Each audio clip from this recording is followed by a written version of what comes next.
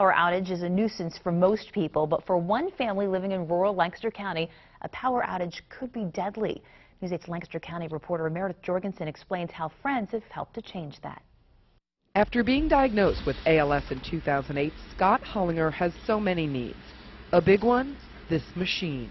They had brought up about how they had lost electric. The electricity is such a necessity because Scott needs to wear this breathing device 20 hours a day.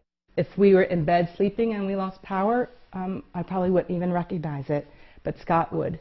And, you know, he could probably slip away in the middle of the night if we didn't have electricity. So high school friend Eric Weiss and his employer, Brubaker Inc, donated this whole house generator. They've saved my husband's life probably about 5 times this year. It's incredible.